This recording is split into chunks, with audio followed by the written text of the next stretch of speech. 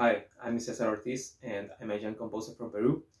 I'm on my last semester at university and I'm very happy to be among the finalists for this Call for Scores. I'm also very excited to share with you about my piece Barracuda. And it was based on a painting by Zaime Sahibil, and where a bunch of barracudas are swimming around, creating like a wormhole. I like to call it a sea wormhole. And someone is looking at it from a low perspective of the sea.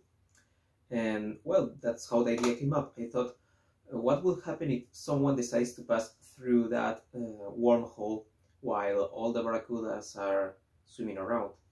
So I made my research and I found that they are not dangerous. They only attack because they mistakenly interpretate little shiny parts as little fishes. So the fisherman's carries their knives and the sun reflects on it, so they think they are stealing their food and they bite.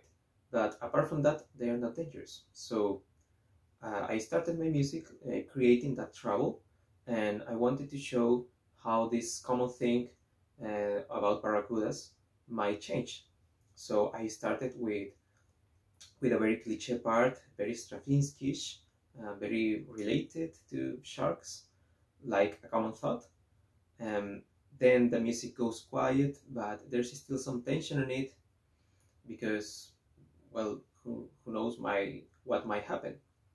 And then at one point, one barracuda leaves the circle and starts to follow the swimmer.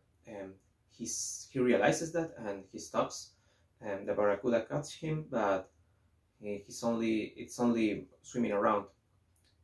Then the music turns into a very moving part in an emotional tone because the swimmer had another idea about barracudas and now he has another one. He has changed, and he lets the barracuda join him up to the surface. And when they're about to reach the surface, after a pause, they say goodbye to each other, and just like when someone throws a rock at the lake with a bunch of fishes, all the barracudas disappear randomly in their own way after that goodbye. So, well, that's how the travel ended and how the change of idea of the barracudas changed also. So that's all. Thank you so much to the Borneo Ensemble, and I hope you like it.